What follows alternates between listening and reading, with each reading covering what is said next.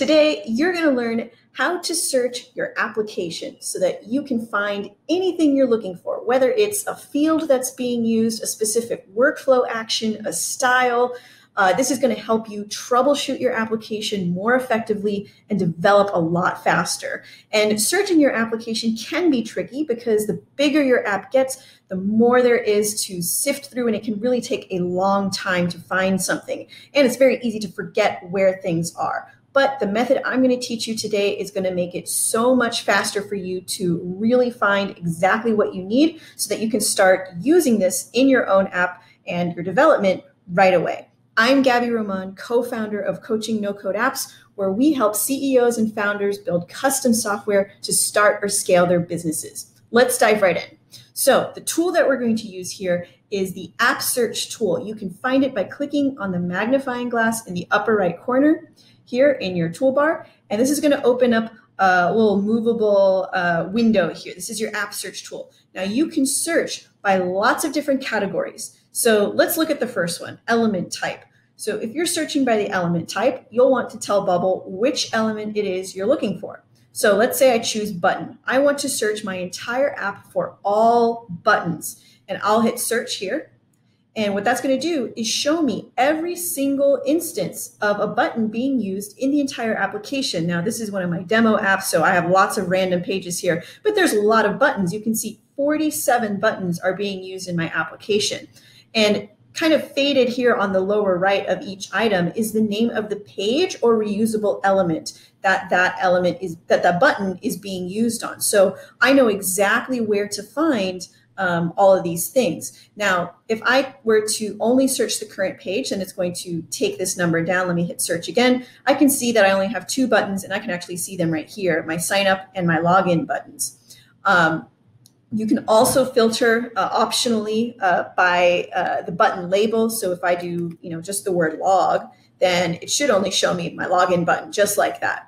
Now, the really cool thing about this tool is when you have your list of search results here, so I can see I have 6 buttons with the word login or log out or just log in general, you can click on this item, and it's going to take you right to the element, right to the place of whatever it is that you're searching. Not all of these are going to be elements. Sometimes they're workflows or styles. And that way you can instantly get to that place if you need to make a change, if you're looking for something to troubleshoot. That's going to help you find it so much faster. And because this is app-wide, if you're not sure what page things are being used on, this is a really helpful way to narrow those down. Now, a really great use case for this type of tool, besides just being able to find stuff, is anytime you are replacing a field in your data types, you can search for the field you're about to remove first and see if anything is still using it, because you want to make sure that if you're going to replace a field or delete a field, that it's no longer being used in the app anymore. Otherwise, you're going to run into errors, right? If you're trying to use a field that's been deleted. Okay, so here's an example. If I go over to the user field and I want to replace, let me see, actually, this will actually be a really good example here. If I want to search by anywhere that uses a specific field, I can look up that field first, see if there's anywhere that's using it, and then go to that place and then replace it or just change it out with something else because I don't want to use it anymore. So let's see if I have last name anywhere under users. So if I do use this field, I do have to tell Bubble which data type. So I'm going to select user, field name. Let's try last name. Okay, so I have 2 spots where the last name is being used. So let's just say that I wanted to remove the last name field. I wanted to delete it. I would do this first. Find everywhere that it could potentially still be used, go to those locations and replace them with something. So in this case, it's being used in a text element. And if I knew that I was going to delete this, I might go ahead and remove that last name reference so that I can safely delete it and I don't run into any errors here. Now, if I do another search again, now it's down to 1 because I removed that reference over here.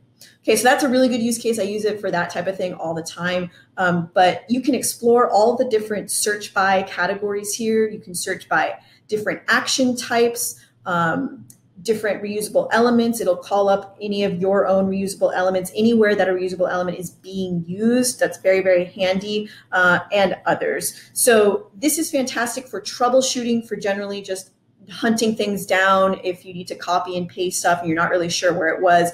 It's so, so handy for apps that are really big with lots of pages and lots of elements. All right, I hope that helped you learn a helpful new technique for your application. With the steps that I just went over and showing you this tool, you should be able to move through your development much faster now. And if you learned something new today, go ahead and click the subscribe button right below this video so you can stay updated on every new video released. And if you want to take this way further, head to coachingnocodeapps.com and sign up for our extended training series. It is completely free. Thanks so much for watching, you guys, and see you in the next one.